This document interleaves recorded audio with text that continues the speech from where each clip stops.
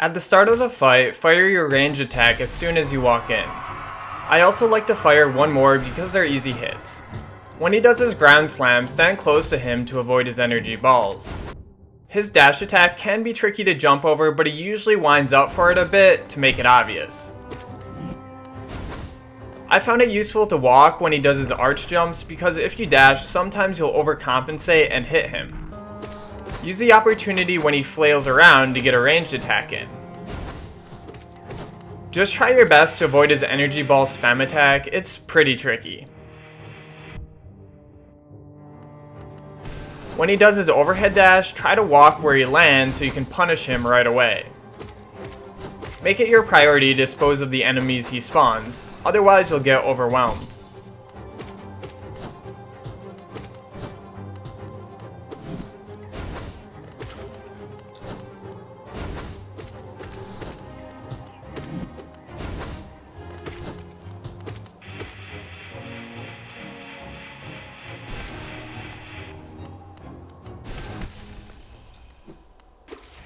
Alright guys, that's it for this boss. Thanks for watching and see you next time.